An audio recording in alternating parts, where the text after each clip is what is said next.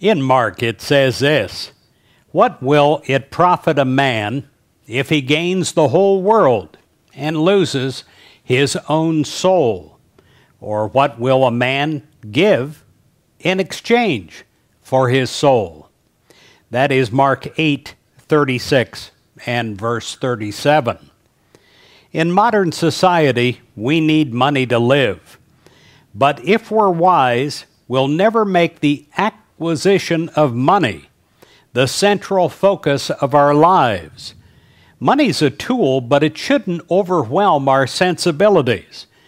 Our focus should be on things spiritual, not things material. And yet, the world encourages us to do the opposite, doesn't it? On every commercial that we see on television.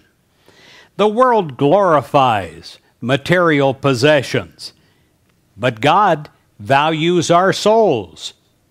Whenever we place our love for material possessions above our love for God, we make ourselves less comfortable, less contented, and less satisfied with life.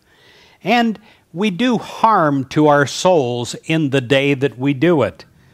So today, free yourself from those chains. Free yourself from the chains of materialism.